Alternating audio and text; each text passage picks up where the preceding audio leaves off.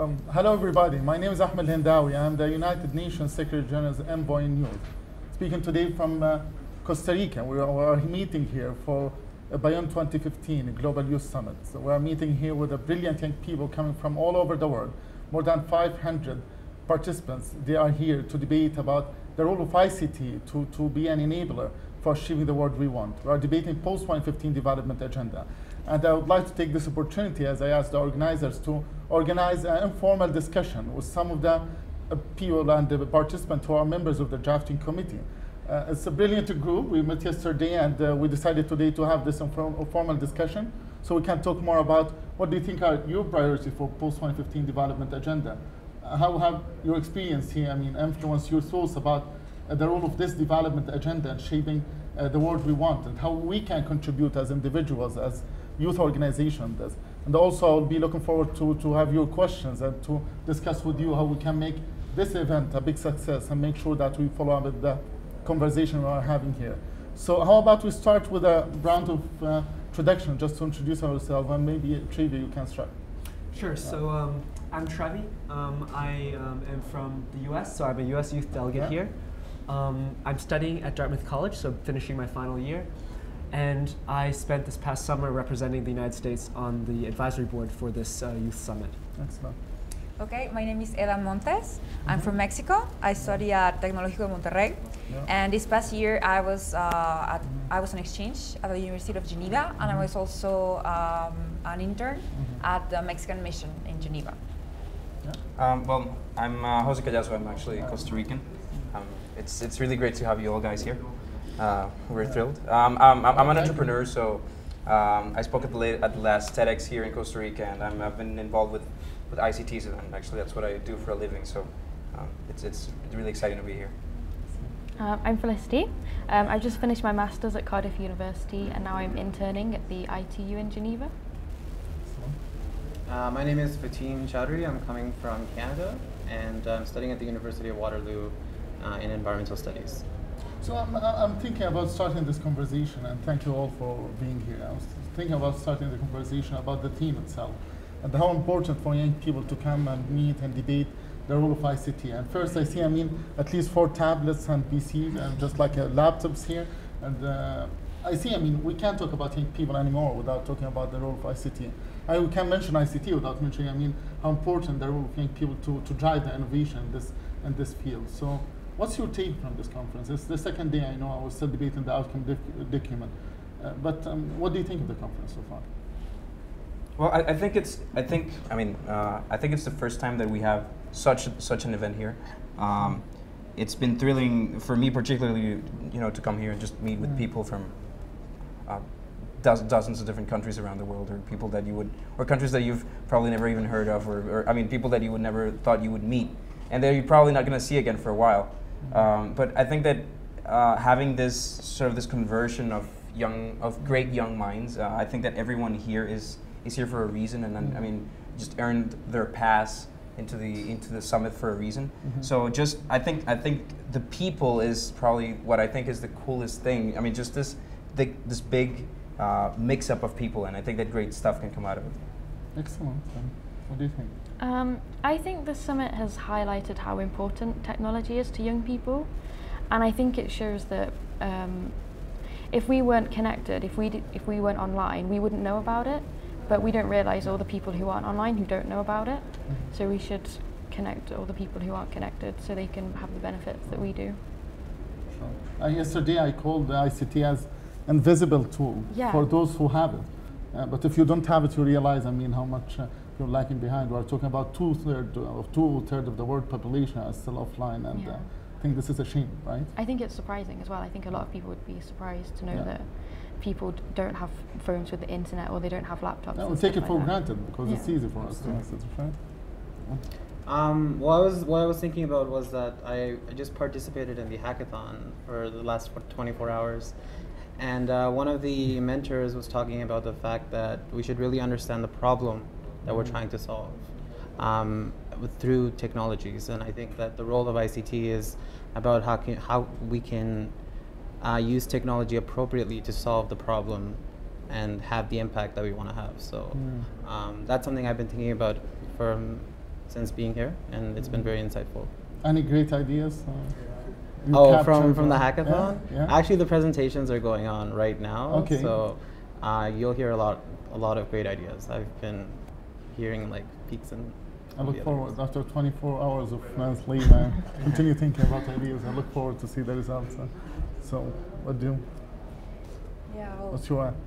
Oh, sure. Well, for me, I mean, the summit has been incredibly invigorating. I think just meeting so many bright, motivated people from around the world, and again, you know, from places that, for me personally, I haven't really interacted with before. So that's been, I think, a very inspiring experience. For me, what's most important is engaging young people in the international decision-making process, and I think we have a very we have many very unique perspectives to bring to the table, and not only that, but skill sets and knowledge bases and means of approaching the world. I think for many of us, the world is no longer sort of delineated in a very sort of, you know, a national and international. You know, many of us are continually crossing boundaries. And so I think it's very important that this voice is represented in the international policymaking process.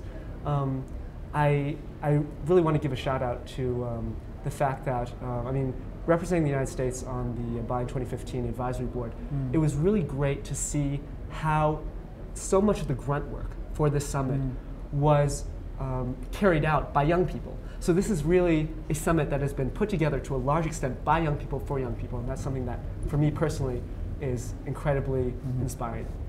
yeah. I'm really looking forward to the results because having such a great variety of people, of backgrounds, I think we can expect amazing ideas coming from all over the world. And for example, I participated in the jam session, which was like an event previous to this one in Geneva. And the ideas that came out of this event were amazing, like in 5 hours. So I'm really interested in knowing, like, after 3 days, what great ideas can come out of this whole process. No, I would like to tell you a secret. I'm meeting young people since, I've been on youth work since I was 15 years old. I went to so many youth conferences and events. And there are sometimes, we attend youth conferences and start calling others to act. So we think the most important part of the conference, calling others to act, governments, private sector, we call up on, the United Nations to do, and that's okay. That's important for you to voice and to say what exactly you think is important to be done. But I think what's extremely important is defining what the participants themselves are going to do. Because, we are not a passive actor in this process. It's not for you just to call others to act. I here represent the United Nations. I'm very interested in taking, these recommendations and to learn more about what we can do together. But if you give me one recommendation, that will be fine. Okay, this is important. It will influence my work. But if you give me idea for us to work together, that will be, something that we can directly impact the life of so many young people around the world. So I'm trying to push this. I'm fighting this, I would say, passivity somehow in the way that we call others only to act, and sometimes we forget that we have a share in this. So do you think we can come up with some concrete ideas out of this summit, not only for others to act, but for the participants, the 500 participants, to do something together? I think that's probably what we should take in, or what everyone should take in from the conference. Just realize that firstly you're not alone in wanting to change the world somehow, one way or the other, in each's own way. But the fact that there's other 500 people that came all the way to here for the conference, and that you have the support of them, and that you can not only just be inspired by them, but literally just be in touch with them, have them help you. Have them be a contact in that country that you never knew. I think that's amazing on the power of these 500 people here, and how can they inspire others around them. So I think that it's definitely, the world is gonna be ours in a few years. We're gonna be the old ones, and let's hope that we keep being young in the fact that we inspire ideas and that we come up with amazing stuff to do. Being young is an attitude to life as well. Right? So you need to keep this attitude when you accept change and you are willing to be part of transforming things as well, not to keep things as they are, right? I would like to discuss with you, if you don't mind, more about your priorities for post-2015 development agenda. an issue that is important to all of us, for the UN system, for member states, and also for many civil society organizations. And as you said, it will be ours. I mean, our word that we need to carry and we need to protect. So what do you think should be done? I mean, what are the priorities? And let's talk a bit about post-2015 development agenda. What do you think is important for young people and this development agenda, why it's important as well? I have my answer, but I would like to hear from you as well. I think, as was mentioned yesterday, I think it's really important that this time no one is left behind. You know, because like even though many of the goals were accomplished in many countries like Brazil, China, other countries, especially sub-Saharan ones, were a little bit left behind in many of the aspects. So I think it's important this time to not to let them behind in the whole process. Okay, like somehow make the accomplishment of the goals more even among the countries, I think. What do you think? I think for me, one of the key goals should be empowering youth. And what I mean by that, I mean more specifically education. And education can be both more, I guess, classical sense, but also educating young people in the skill sets that will enable them to compete and engage in the modern economy. And I think especially today, you know, we are still recovering from, you know, a recent economic crisis. And one thing that governments around the world are starting to recognize is the incredible power both of young people but also of youth entrepreneurship. Of course, there's also a danger to this, the fact that unemployment, especially among youth, can breed great instability. But at the same time, it's an incredible opportunity for us to find new ways of putting young people to work and encouraging young people to develop their own businesses and use their unique perspectives to pursue new avenues that might previously have not been considered. I fully agree. I think it's important. You know, I think one of the issues we have with many education systems we have around the world, that they are so good in graduating job seekers, not job inventors and job creators. And if you look now to the projection, we're talking about more than 500 million jobs need to be created in 15 years. And for me, nobody can create alone, I would say, this number of jobs. So we need to change the discourse. We need to move from job seekers to a generation of job innovators and make sure that they are entrepreneurs and they are supported, but they need to be supported as well. To be an entrepreneur, to realize that you have so many challenges around you, but you are not, giving up. You continue to fight and to find a way to make it work. That's what makes an entrepreneur. I mean, there's no entrepreneur without being challenged. If everything is available, you can't be an entrepreneur because it's an easy job for you to get it. And you yourself is an entrepreneur, so tell us. Being an entrepreneur is hard. I mean, it's the greatest thing. I mean, it's the greatest thing I've ever done, and it's been such a learning experience since I moved from an office desk job to sort of entrepreneurship. I think that entrepreneurship is definitely not for everyone, and this is one curious thing. Like we as entrepreneurs, we still need people to do the job that we create, right? So not everyone can be an entrepreneur. Here in Costa Rica, in particular, I think Costa Rica is leading Latin America in innovation, and we're very proud of that. But still, our educational system is very, very much focused on creating job seekers.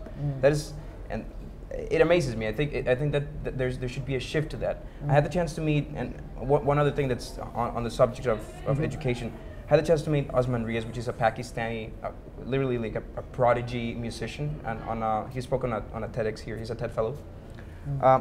And his story, his amazing story, was the fact that he learned, he became this prodigy through YouTube. Like he'd never had any formal education because he didn't have access to that in Pakistan. And now he literally travels the world playing his music because he's literally like a music genius.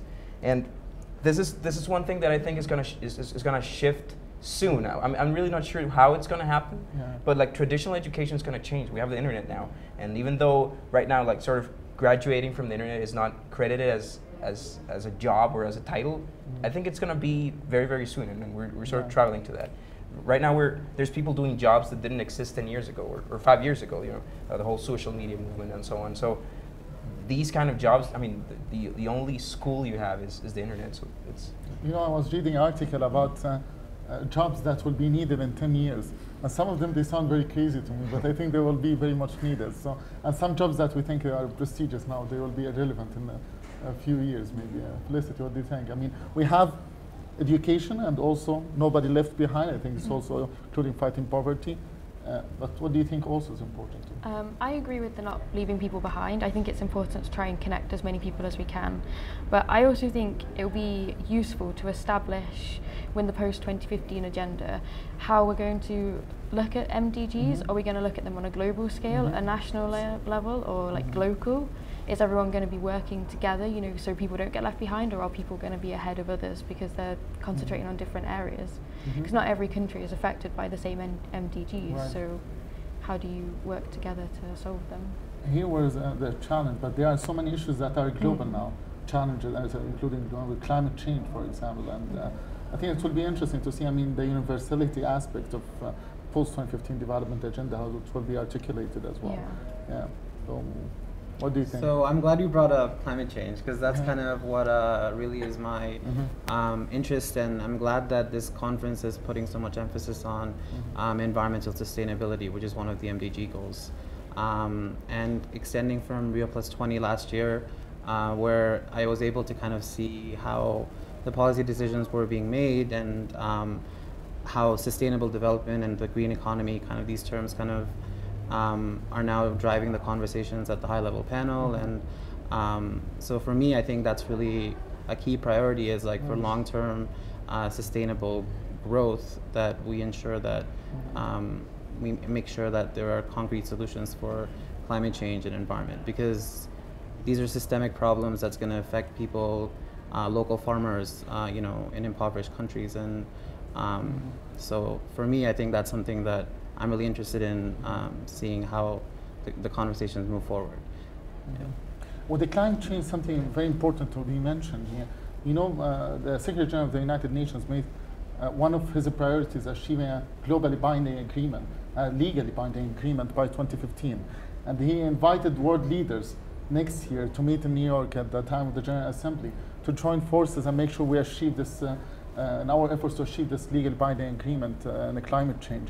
And I like how he defined world leaders. He said, I mean, world leaders including young leaders, including private sector leaders. So everybody is invited to be part of that conversation. I think it's very important to use, again, ICT in making sure that we need to negotiate with each other to find agreement. Because at the end of the day, you can't negotiate with the planets, right? We need to find a way that we make the planet more sustainable. Maybe before we close, I would like to ask you to challenge me and to ask me as well if there is a way, as your envoy to the United Nations, I can be helpful as well. And if there are any idea that I can adopt and I can implement to make sure that your voices are brought to the United Nations, at all avenues where we are debating some global issues and the governance issues. So the floor is yours. Tell me, I mean, how I can be more helpful to you as well. I have a question for you. Yeah. In general. Yeah. So, how would you say that the concept of development has changed since 2000, since like first MDGs? How is the post 2015 agenda is going to be different from the original MDGs? How has it changed? I think I can't speak about the process, but I mean the end results is not clear yet because they're still debating the end results. So this question can be answered in 1 year time, maybe, or 2 years, when we have the post-2015 development agenda clear, so we can see what's the difference in trends and issues.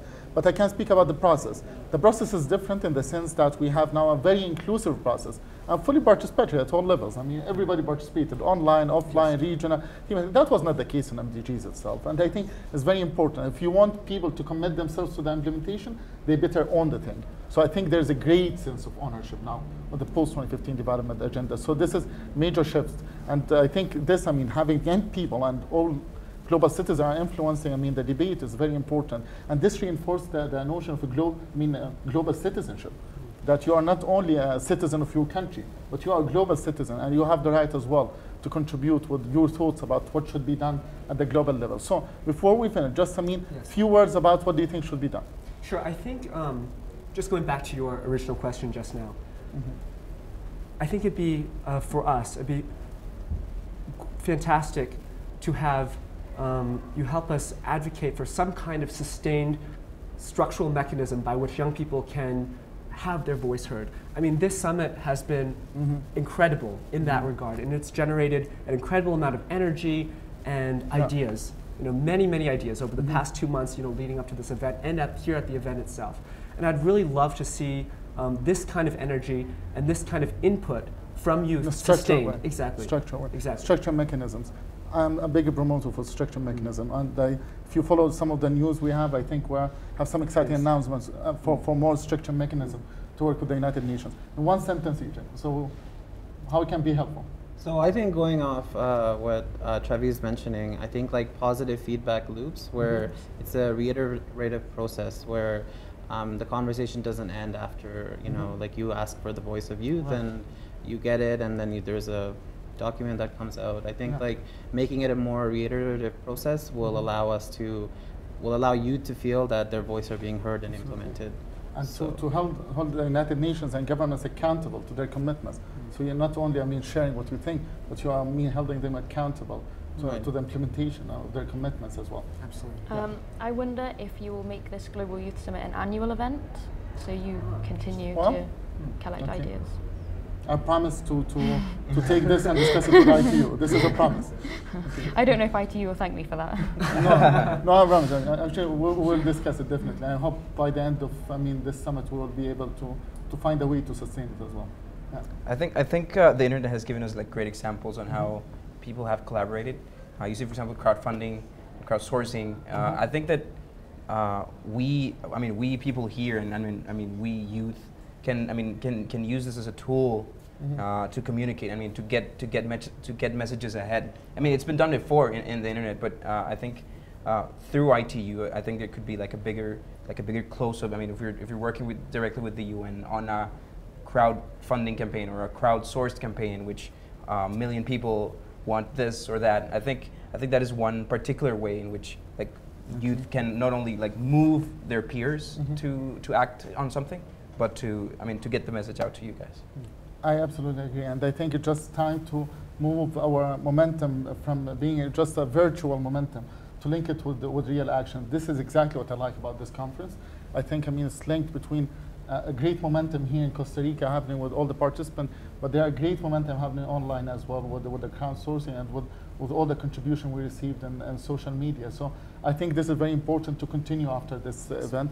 Make sure that the outcome document is a roadmap for action, not only calling others, but also committing ourselves for actions. I look forward to continue working very closely with you, and thank you very much. It's a great pleasure to be here in Costa Rica and to have this refreshing dialogue for this creative concept of having youth engagement with ITU and with the government of Costa Rica, and also with so many, I mean, other partners who are sponsoring this event. I'm the Youth Envoy of the United Nations, Ahmad Alhendawi. It's a great pleasure to be with you. Thank you very much, and I look forward to work with you. Thank you. Thank you very much.